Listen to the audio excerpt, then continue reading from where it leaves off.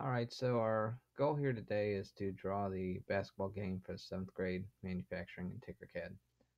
A good place to start is I opened up Tinkercad.com, and I wanted to start here because I want to remind you we do not need to sign up, we need to sign in.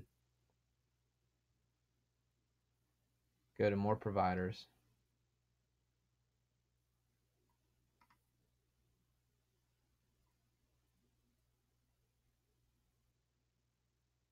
and sign in with Google.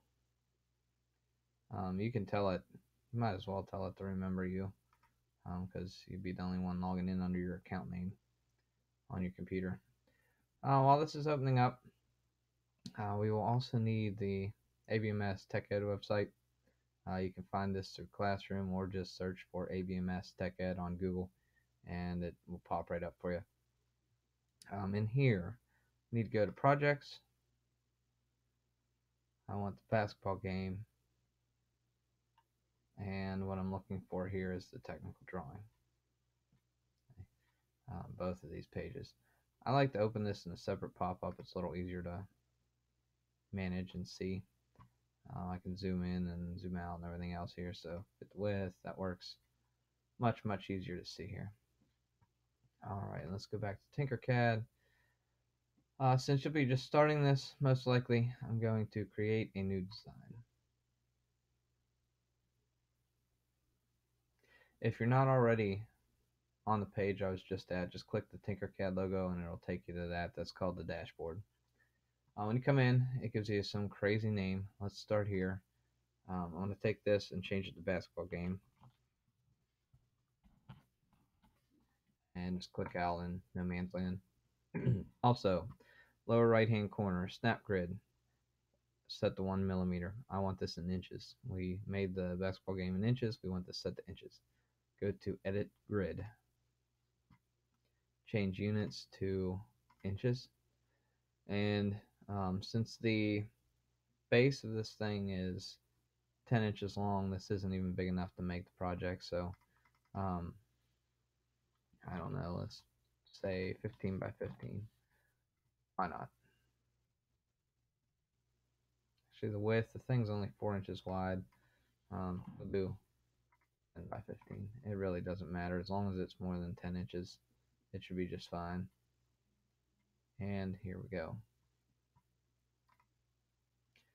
Alright, so now we're here on the page. One other setting I guess we need to change.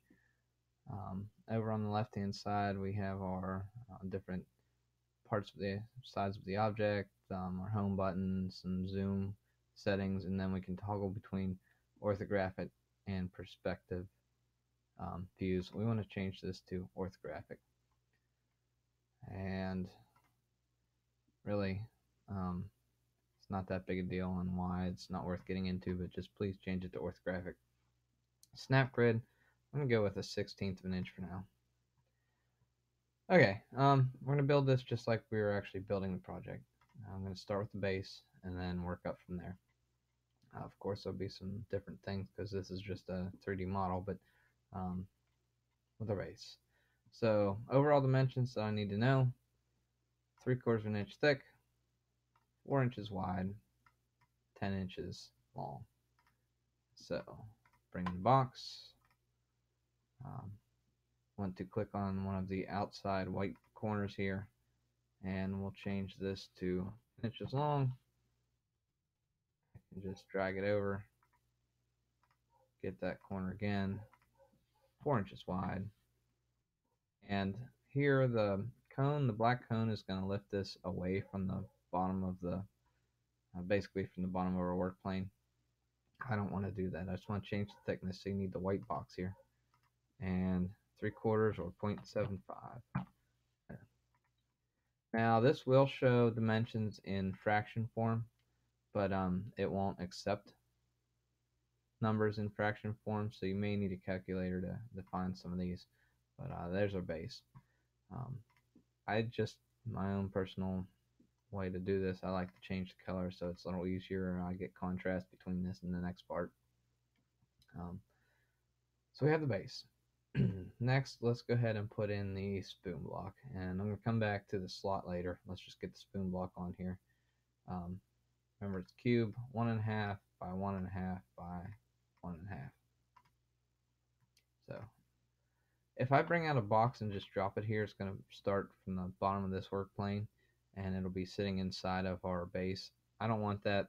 I could use the cone to move it up, but to make life easier, take a work plane, drop it on top of the base. Now I'll bring out my box. Just makes life a little easier. And let's set it to 1.5 by 1.5 by 1.5.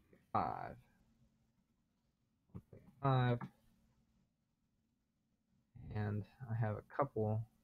This is not the right one. There's the right one. 1.5. Here we go. The reason I set this to orthographic, I'm going to go to my top view. Here we go. Oops. The home view is not what I wanted there. Not what I meant to hit. Top view. Let's see. There we go. I can hold down the mouse wheel if you have a mouse and drag this up so I can see this a little better.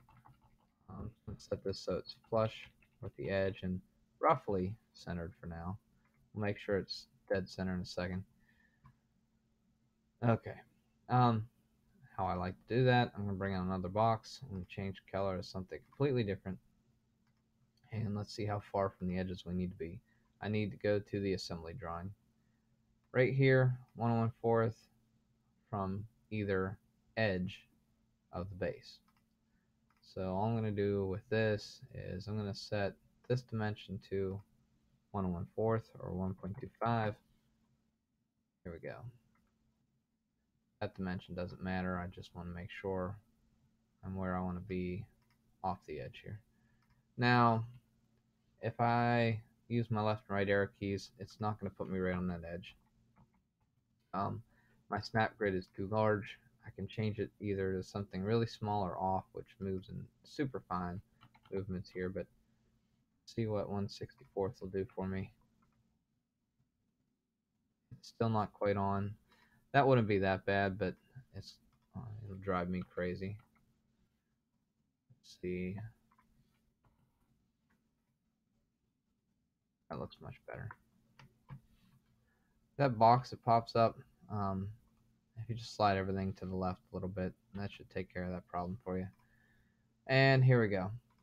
So all I need to do with this, to get my snap grid set to off, so it's super fine movements here. You could bump it up a little bit. I'm just using left and right arrow keys.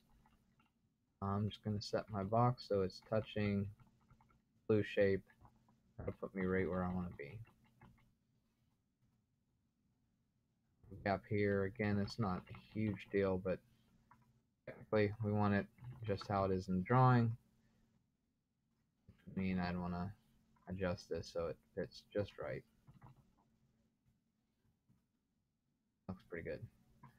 Let me go ahead back to, I'm going to use the bottom left hand corner of the cube here. This is what we would call an isometric view.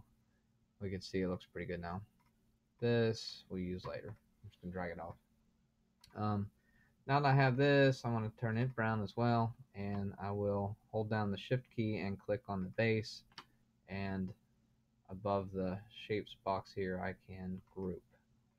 So now instead of being two separate parts sitting on top, one on top of the other, it's now one solid part. Okay. Next thing I want to do, I'd like to put in the pole next because it starts from the same plane here. We'll just work up.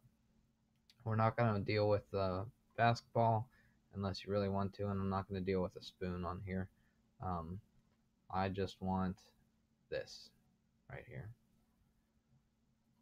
Okay. The pole is 11 inches tall, and it's a diameter of 3/8 of an inch. I really need to change my drawing. In class, we've been setting our depth for the pole. Instead of 3/8, we've been using 1/2 an inch. Same thing down here, we've been using 1/2 an inch.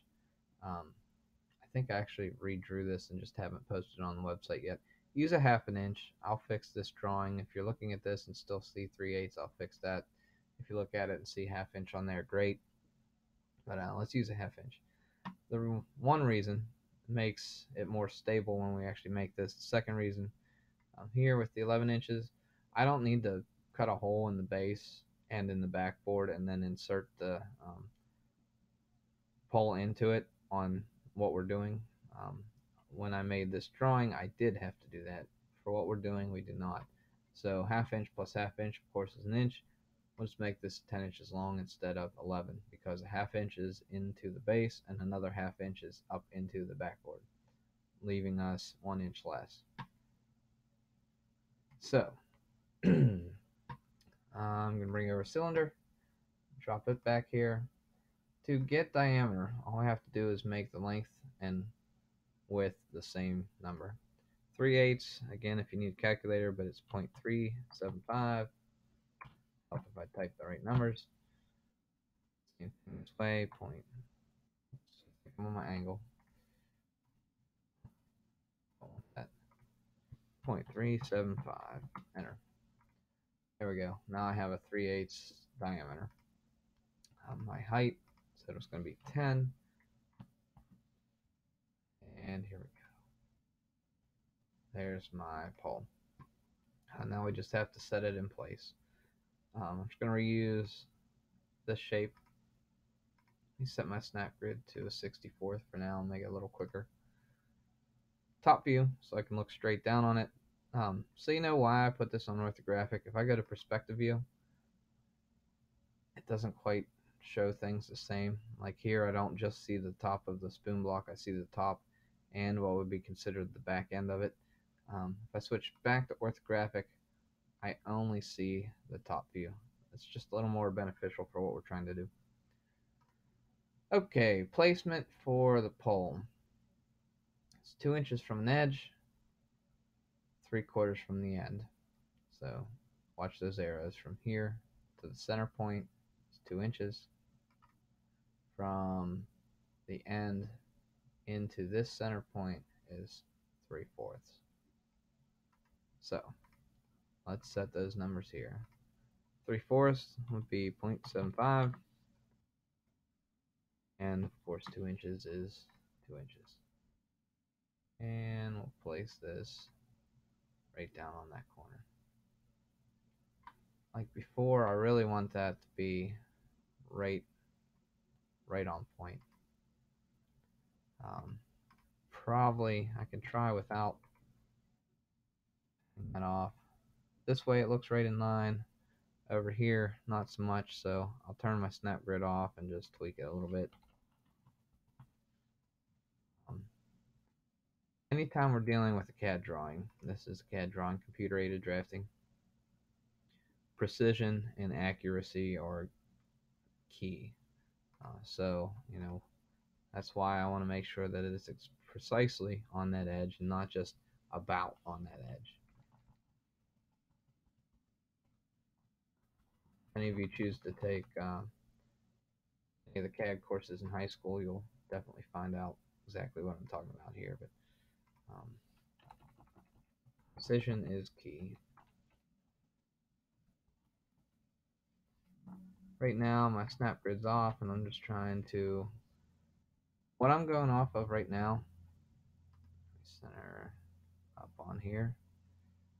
I am going off the center of these black boxes to go with the center lines here. That will give me close enough approximation, be very, very close if I'm right on the center to get where I need to be. Just to show you, if I make this a hole, we're right in the center of our part here. Go back to solid. And let's go back to isometric for that corner box here. Alright, the blue box, for now, I'm done with it. Just get rid of it. So now I have my base, my spoon block, and my pole all placed where I want them. Like before, change this to the brown color, hold down Shift key, and click on the rest of the assembly, and I will group this as well. If at any point you accidentally mess something up, all you got to do is you can ungroup parts, rearrange them, and regroup them again. Excuse me. So now let's jump up to the hoop and backboard. Let's go with the backboard first and place the hoop off of it.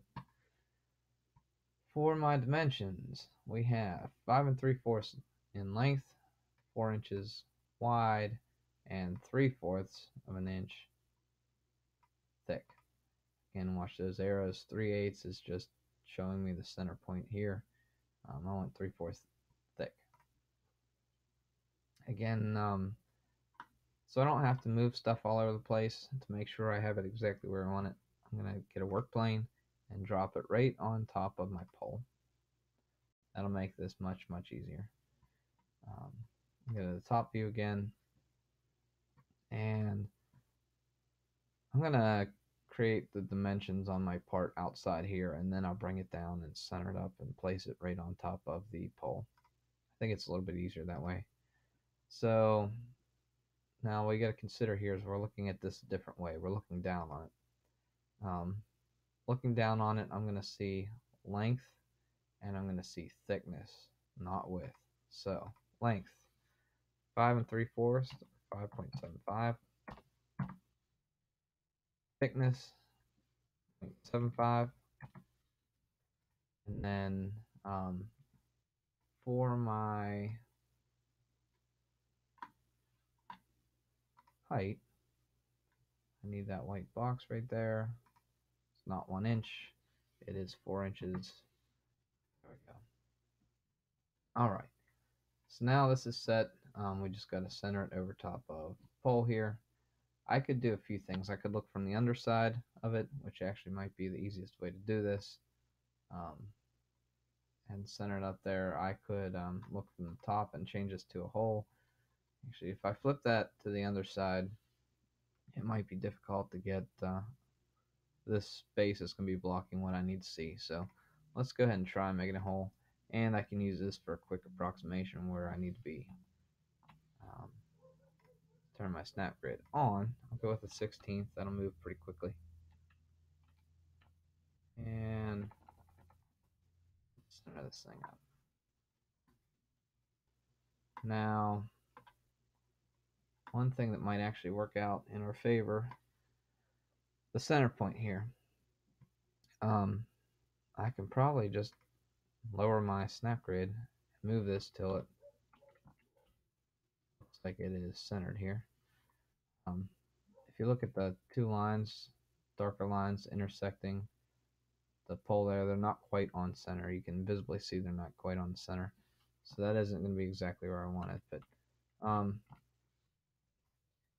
you know, always trying different things here. I think what might be easiest here, and I haven't quite done it this way, but I think it'll work. I'm going to use this. I'm going to go from the outside edge to the center here, and maybe from here over. That would give me these two dimensions, 2 7/8 over from the outside edge to the center, 3/8 from here in. If I line it up with this and line it up with the pole, we should be all right. I could select the pole. Actually, again, that selects the whole thing. If I ungroup and select that pole, let's see what I can do here. Move this a minute. Select the pole.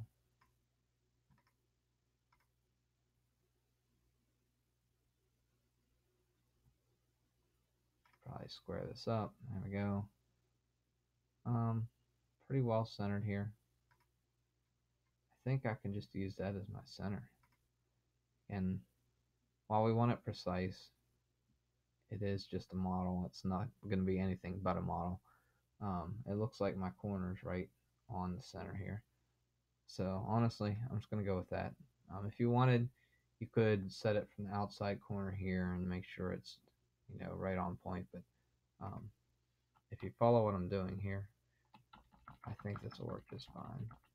What I was doing is just using that as my center point. Zoom in a little more and see if I'm right where I want to be. Looks pretty well centered up. That should be just fine. Let's get rid of, well, let's keep this box. This box can turn into my hoop. This was a hole. I don't want it to be a hole. I want to make it into the backboard. Let's take that, hold down shift, select the pole and the base, and group everything into one solid piece. So right now, here we go. We have everything but the hoop at the moment and the slot in the spin block. Hoop. Let's go to the drawing. We have a 2.5 inch square with the hoop. That is a 1/2 inch thick. So 2.5 by 2.5 by 1/2 inch. We do have the rounded corners. There's a couple different ways we can do this. It can be a little bit trickier here. So let's go ahead back to this. All right. So we can make this into our hoop. Okay, so we're gonna do this a little different since in Tinkercad we don't have the ability to put a fillet or chamfer or anything onto a part. Sometimes you got to get a little more creative. So let me jump back and show you exactly what I'm talking about. So I can't just make a box and then use a tool that will round these corners over like I would in other CAD programs. So what we're going to have to do is use circles to get these and then build in the rest with rectangles. So let me start, just set this to 1/2 inch. I definitely want this to be 2.5 inches wide. It's just the length of it, or the way we're looking at it now, kind of somewhat the depth of it, is what we'll want to play around with here. So let's go to a top view. Let me just set this over here because it's easy. Let's bring in 2 circles. All right, now these are already at 1 inch diameter, but we need a radius of 1 inch. So if you recall, radius is half of diameter, so we need to change each of these to 2 inches by 2 inches. One. This one, same thing, 2 by 2. Here we go. Okay. Now, to get out to that point, I think I might just go ahead and set this to 2.5 inches as well. So now this is the shape it should actually be, other than the rounded corners. What I can do here is use this, and what I'm doing here, I'm going to set this so it's just touching that outside edge, which it is here. Actually, it is there. Same thing with this one. And again, the reason we made it 2 by 2, just a reminder, is because we want the radius to be 1 inch. So it might look funny now, but this is going to give us a 1 inch radius. What I need to do is drop the rectangle back to the center point on these. I can just grab here and drag back. Looks about right. Let's see. Maybe just a hair farther here. There we go. 1.5 inches should be right where we want to be. Okay. Let me go ahead and select all 3 of these and group them. Right now, the only other thing I need to do, sorry, I'm getting ahead of myself. Hopefully, maybe some of you caught what I just did wrong there. Here's what I did wrong. I did not set the height of these. 5. 0.5. There we go. Okay, now let's group all of those together. I'm just clicking and dragging out a box with the arrow tool. I don't want those. I don't want the whole thing. I just want my hoop assembly so far. Now let's group it. There we go. We have this funny little section here. All I got to do is fill that in with a different rectangle, and we'll be fine. Change color so it's easier to see here. Set that up. To make this look as good as possible, set it to my higher points forward here, and just run this up.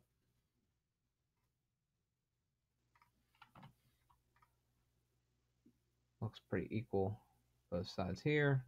Again, my height is different. Change this to 0.5, half an inch, and there we go. So in Tinkercad, that's something a little different. You always got to kind of think about, what you can do to make a shape look the way you want it. Using just, these are called primitives, just the basic shapes. Now we can put in our hole. Cylinder, there we go. Double back. This is a 1 1/2 inch through hole. So set these to 1 1/2. Watch, you don't do it. I just did. I'm getting the angle here. I don't want the angle. Let's go to the top view so that doesn't happen. 1.5, 1 1/2 inch circle, and quite honestly, thing's 2.5 inches. The hole's 1.5. I'm just gonna make a half-inch shape to set that where I want it. Bring in a box, change the color to something totally different. Let's just set this to 0.5 by 0.5. There we go. From the back forward, I'll set it to 1/2 inch. Roughly, that's fine. Again, while precision usually is the key here, for our sake, this will do just fine. Right on there. Let's check from this side. We should be, yeah, so that'll work just fine. This can go. Now, to make sure, absolutely sure, that I get that hole cut the whole way through, I can see it here. I like to take this and use the cone and just drop it a little through that floor. So now it's guaranteed I'm going to get that cut the whole way through. All we have to do is group these two parts. So hold down Shift and group. There is our hoop, exactly how we want it. Now, I know that's a little bit messy, and I'm kind of figuring out exactly how I wanted to do it as we work on this, but that's just something you're going to run into with this program. It's good for you to see that. Again, like I said, you'll have to really kind of use your creativity sometimes to figure out how can I make something look how I want it. Now, again, we're just making the model here for our sake. I could either eye this up with the center of the pole here. You can see from the gradient shades these like little straight lines here, about where my center is, or I can set it off of an outside edge. Let's go ahead and be precise and set it off of an outside edge. Bring in the box, change my color, and if I go down to the assembly drawing, 1 5/8 from the outside edge. Okay, 1 5/8. This number doesn't matter because we're just looking for distance from here to here. 1.625 is 5/8. Enter. We'll set this down here on the outside corner. And just using my arrow keys, I'm going to go to the top view. And I'll set that back against here so I can make sure I'm where I want to be. Lines up well, and you can see I did a pretty good job of getting this exactly where I wanted it here. Um, we're right on point. If not, just tweak it as needed. I'm just the tiniest bit, a fraction of an inch. I'm gonna leave it be. I just need to make sure that I'm actually touching the backboard. Blue block can go. Select it, hit the delete key or backspace on a Chromebook works just fine. Select my two parts, group them, and you notice it turned everything red. I just go back and change it to brown, and here we go so far. So that's looking good. Last thing, our slot. This can be a fun one. For that, I'm going to take a work plane, just drop it out in no man's land, and it puts it back under the project. Let's go ahead to a better view of this. Initially, let me just hit the home button and then change the view a little bit here. And it looks really good so far. I could bring out a work plane and put it here on the edge and set it up that way. I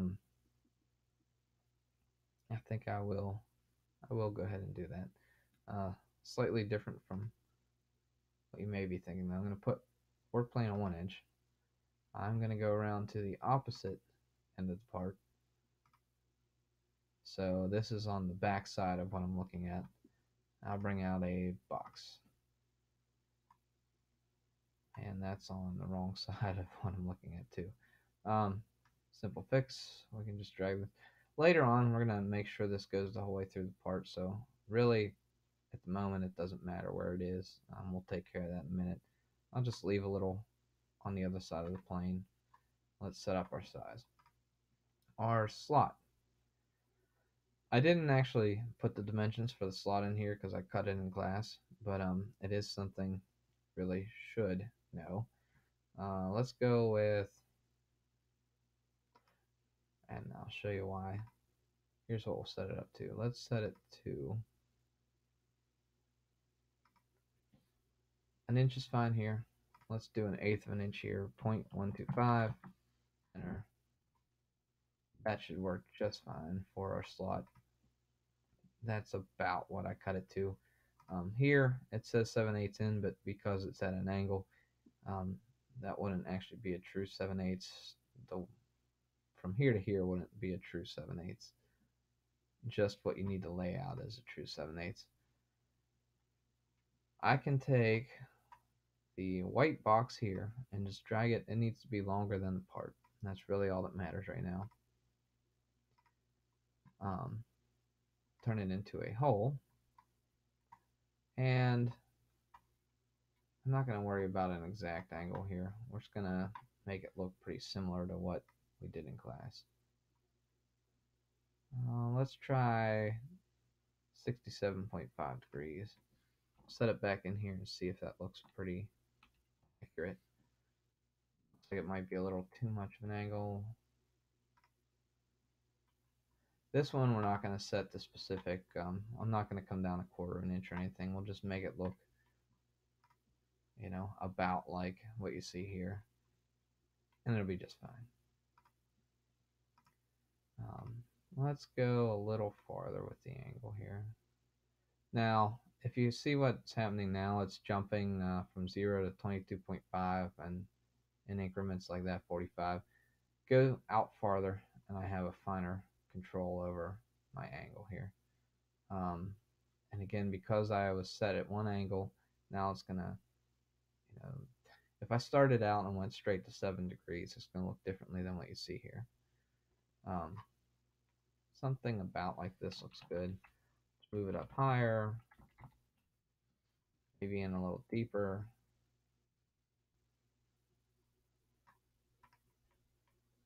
About like that will be just fine. Again, make sure it's extending out both edges. Make sure that it's extending out of the front of the project. And then all we have to do is group the two parts together. And There we go. Zoom out and see what we have here. Looks good. Work plane, drag it and drop it, and there you go. There's your basketball game. At this point, you have it named, you have it made, it's to scale. That's roughly what we want here. I'm going to have you go to share, invite people, and it will create a link. Generate new link.